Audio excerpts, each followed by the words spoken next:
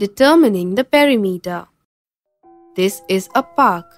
Sohan starts from the gate and takes a full round of the park. The distance covered by Sohan is the perimeter of the park. Perimeter is the length of the boundary of a simple closed figure. Suppose we have a figure that is not a curve and its sides are straight. If you want to calculate the perimeter, we will simply add up the lengths of all the sides. In this figure, all the sides have different lengths. The perimeter will be 7 cm plus 8 cm plus 10 cm plus 12 cm equal to 37 centimeters.